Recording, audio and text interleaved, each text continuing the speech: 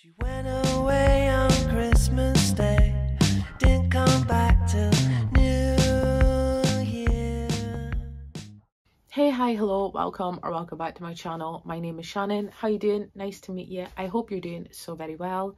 Today I have some Christmas video for you. I don't know what order this is going to be in because I'm pre-filming the ones that I can. So the number of Christmas videos will be on the screen so you know what day I am actually on.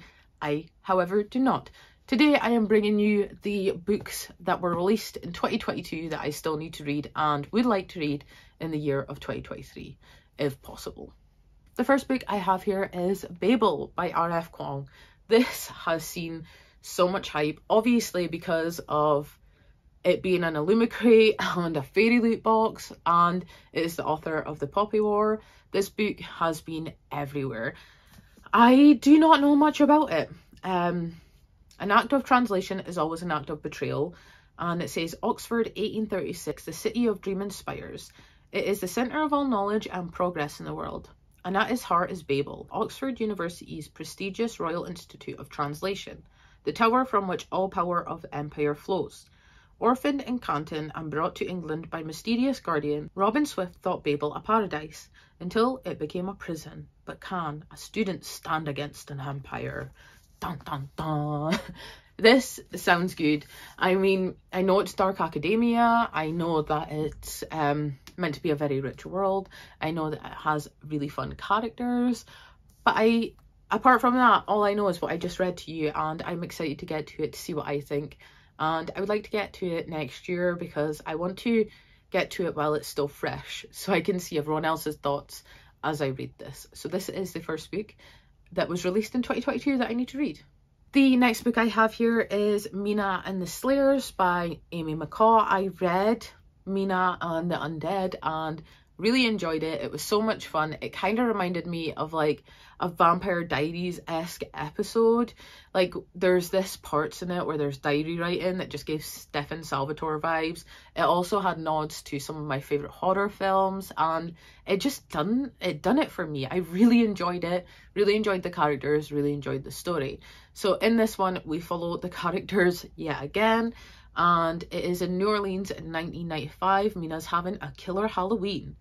And I'm not going to read the synopsis to this one because it is a sequel, but if you're interested in this series, you should start with obviously Mina and the Undead. And it follows Mina as she moves to New Orleans to visit her sister, and then people start getting killed, and Mina has to try and figure out what's going on because she ends up in the middle of a lot of sticky situations. So yeah, I'm excited to go back and visit Mina and the gang and see what they get up to after the events of Mina and the Undead. So this is definitely one I want to continue on with in 2023 because I believe this is going to be a trilogy, or maybe it's a series. I actually don't know if it's going to be a trilogy or a series, but I do want to stay up to date with it because it's fun and like it's just really entertaining. So this is why I enjoy this, and I'm gonna get to it soon. I'm gonna say that a lot in this video. I feel it already, and I'm only 2 books in. The next book I have here is The Dead Romantics by Ashley Poston, and I have seen some things about this book. I'm pretty sure it made someone cry. I'm pretty sure people really loved this because I have seen some pretty amazing reviews so far, and I believe this is a story of a ghost and human romance. I have never read that, so I would be happy to read it. Florence Day is a ghostwriter with one big problem. She's supposed to be penning swoon-worthy novels for a famous romance author, but after a bad breakup, Florence no longer believes in love. And when her strict but undeniably hot new editor, Benji Andor, refuses to give her an extension on her book deadline, Florence prepares to kiss her career goodbye. When tragedy strikes and Florence has to head home, the last thing she expects to see is a ghost to her front door. Not just any ghost, however, but the stern farmer of her still very hot yet now questionably dead new editor. As sparks start to fly between them, Florence tells herself she can't be followed for a ghost, even an infuriatingly sexy one. But can Benji help Florence realise love isn't dead after all? This sounds so interesting. Like a love story between a ghost and a human. I've never read that before. And like a rom-com that also deals with kind of grief in a way, because someone does die and I take it she does fall for him and then realizes that he's actually dead, which would bring on more grief. This sounds so interesting. I cannot wait to dive into this and see what it's all about. And I hope that the emotions hit me like it has other people, because I want to love this. The next book I have here is Book Lovers by Emily Henry, and I was so excited for this. I don't know why I didn't pick it up in 2022, but I just didn't, and I feel like I'm not going to have time in 2022 to pick it up, so it's probably going to be a 2023 read. And this follows Nora, who is a cutthroat literary. Why can I not say this word? Literary.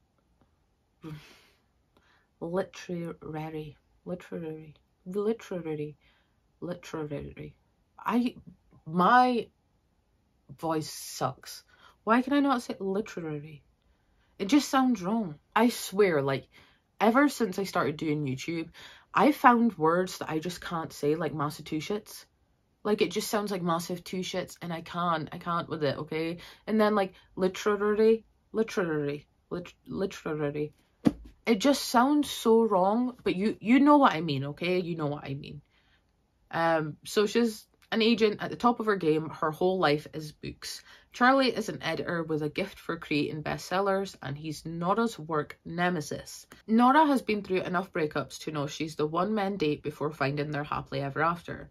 To prevent another dating dud, Nora's sister persuades her to swap her city desk for a month's holiday in Sunshine Falls. It's a small town straight out of a romance novel, but instead of meeting sexy lumberjacks, handsome doctors, or cute bartenders, Nora ends up running into Charlie, her nemesis. So, to be fair, like, I feel like I could do a vlog with these two books, because this follows a ghostwriter and this follows an agent and an editor. So I feel like this would be a really good themed vlog, reading books centered around the book world. And maybe if I find a third book, I will make this a vlog. Let me know in the comments if you'd be interested in that in 2023. The next book I have here is Devil House by John Darnell. I was so excited for this, okay? And then I started reading reviews and they're not great. So now I'm hesitant to read this, but it sounds so good. And it says that Gage Chandler is descendant from kings. That's what his mother always told him. Chandler is a true crime writer with one grisly success and a movie adaptation to his name, along with a series of subsequent lesser efforts that have paid the bills but not much more. But now he has been offered the chance for his big break, to move into the house, which locals call the Devil House, in which a briefly notorious pair of murders occurred, apparently the work of disaffected 1980s teens. He begins his research with a diligence and enthusiasm, but soon the story leads him into a puzzle he never expected, his own work and what it means, the very core of what he does and who he is.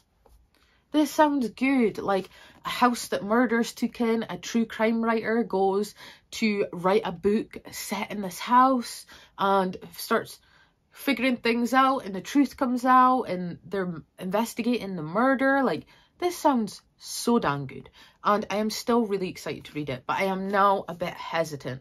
I wish I read this when it was first released so that I missed reviews of it and didn't get hesitancy as to read this.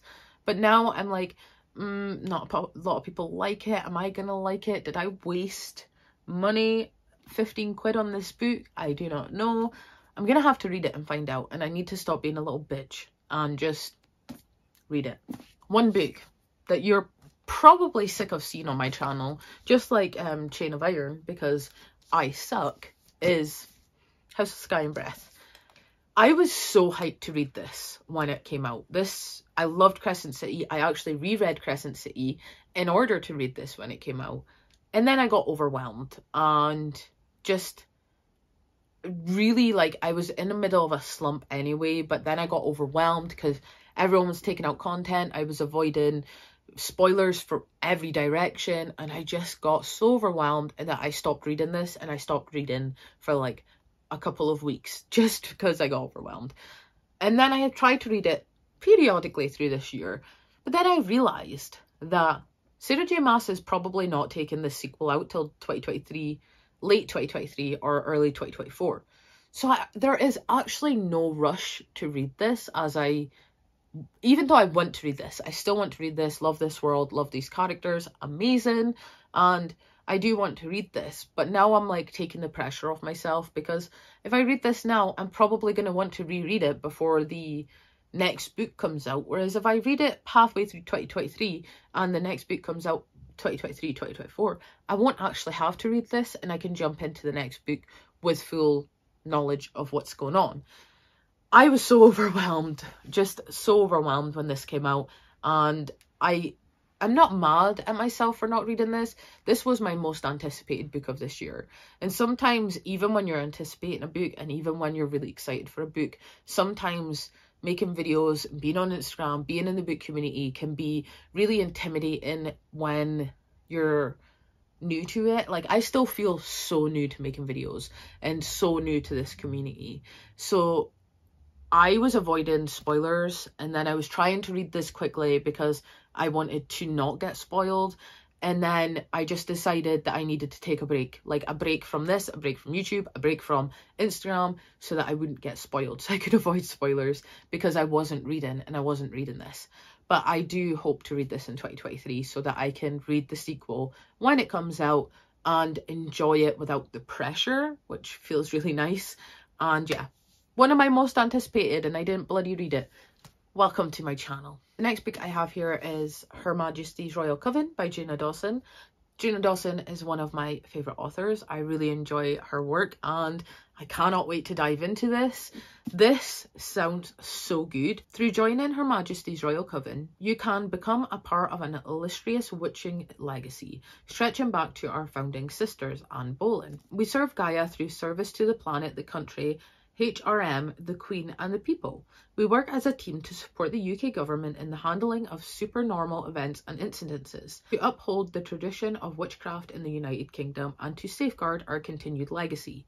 Her Majesty's Royal Coven is a place for women and girls to reach their full potential, develop their gifts and enjoy the protection and sisterhood that only an official coven can provide. Coven, witches, I mean, supernatural events occurring, and these legacies have to help the government take care of it. Down. I'm so down for this. But again, I have not read this because this is actually signed. How beautiful is this? This is signed.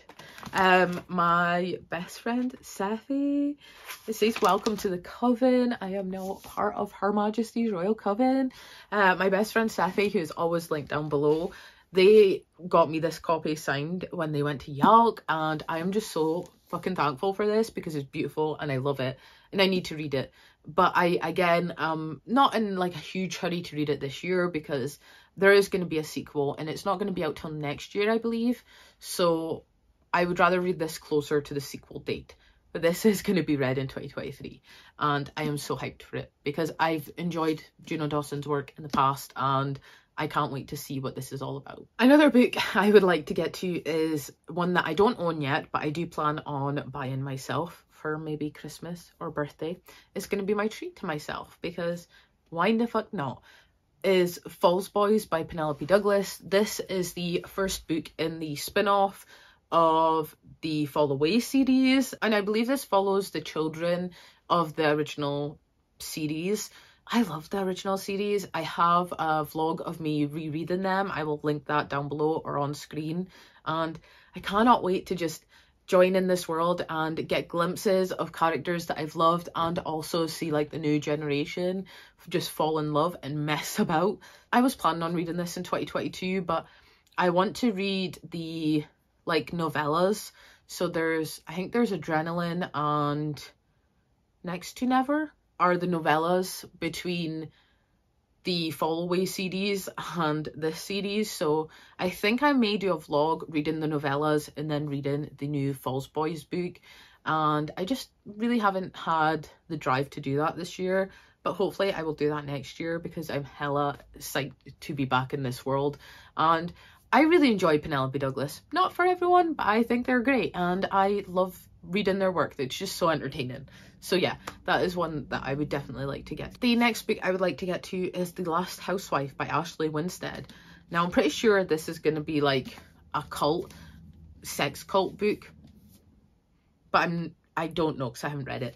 It says, while in college in New York, Shay Evans and her best friend met a captivating... I need to remember to breathe during videos because I swear I talk. Like, I don't do this in normal life, but I swear that when I talk in videos, I forget to breathe. And then I have to like sit here and deep breath for like 5 minutes just to continue on.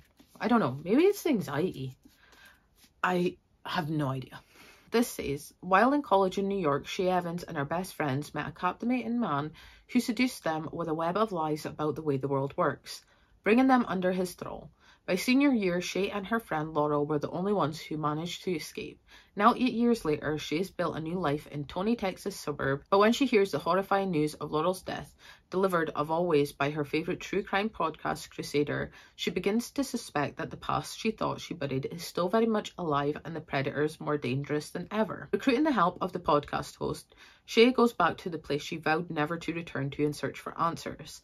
As she follows the threads of her friend's life, she pulls into a dark, seductive world where wealth and privilege shield brutal philosophies that feel all too familiar. When Shay's obsession with uncovering the truth becomes so consuming that she can no longer separate her desire for justice from darker desire newly reawakened, she must confront the depths of her own complicity and conditioning, but in a world built for men to rule it, inside the cult and outside it, is justice even possible? And if so, how far is Shay willing to go?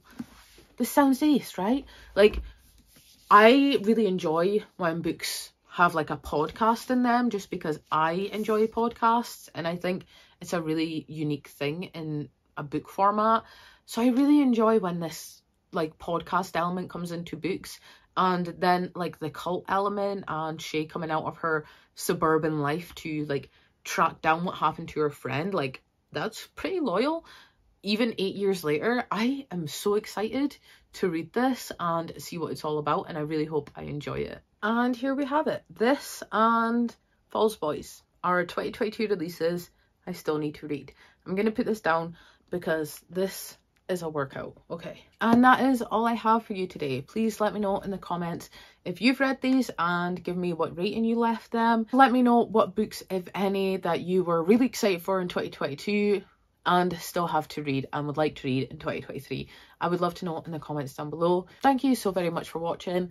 Please remember to enjoy the holidays and remember to stay safe, happy and healthy, and I will see you next time. Bye. She went away on Christmas Day, didn't come back till New Year.